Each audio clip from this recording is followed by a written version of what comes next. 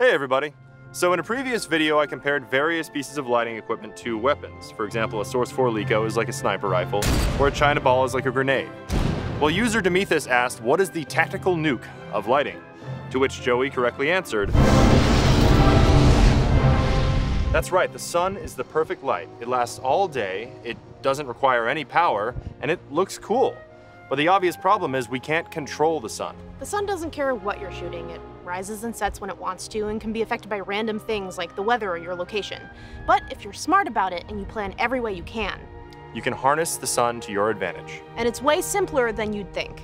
One of the most important things to do when you're checking out a new location is to pay attention to the path of the sun.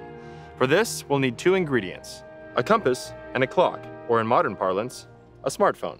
So out here, it's about 5:30 p.m., and when I Google sunset Los Angeles, I see that the sun sets at about 8 p.m., which means I have about 2.5 hours of usable sunlight to shoot my scene. It's always important to check the sunrise and sunset for the specific day you're shooting because it changes throughout the seasons. But now, if we look at our compass, we know that the sun rises in the east and sets in the west, which helps us to get an approximate idea of where the sun's going to be throughout the day. But if you want to be more specific, there are apps like Helios and Sunseeker that can show you the exact position of the sun during the hour that you're shooting. You can also use weather apps to anticipate on a minute-by-minute basis what the weather is going to do.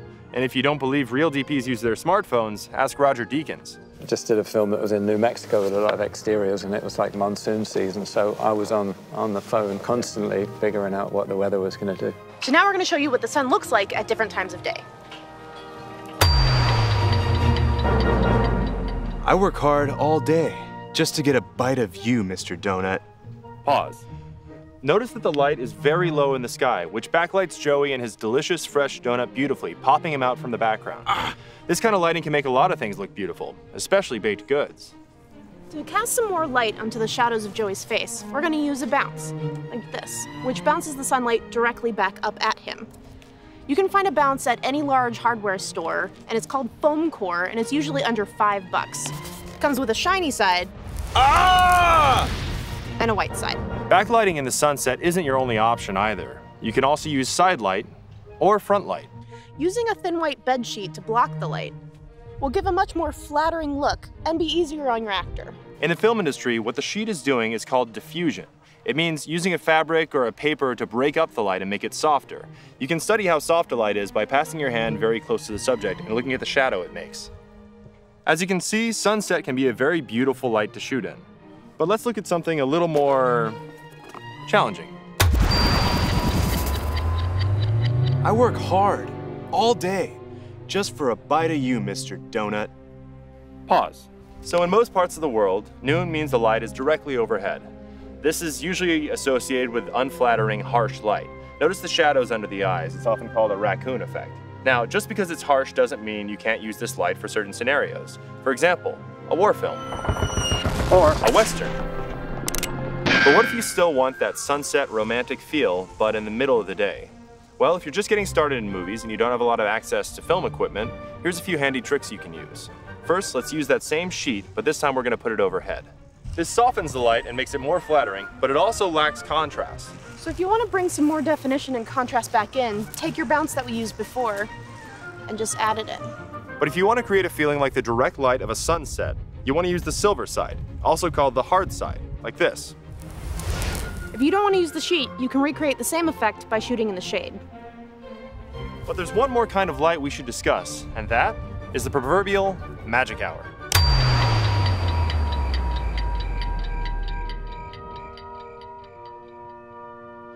I work hard all day just to get a bite of you, Mr. Donut. Pause.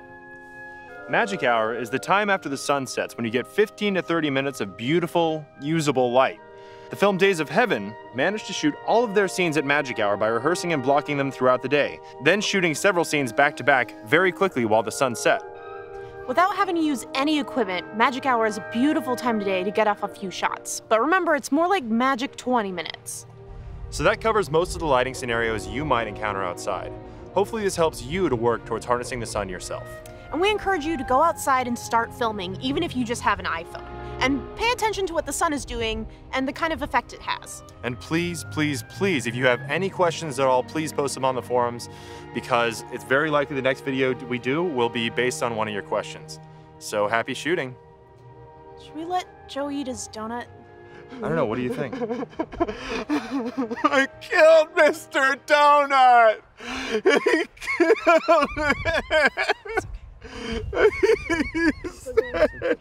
I killed him! It wasn't my fault! It wasn't my fault! It's not your fault. It's not your fault. It's not your fault. It is just the sprinkles and the sugar.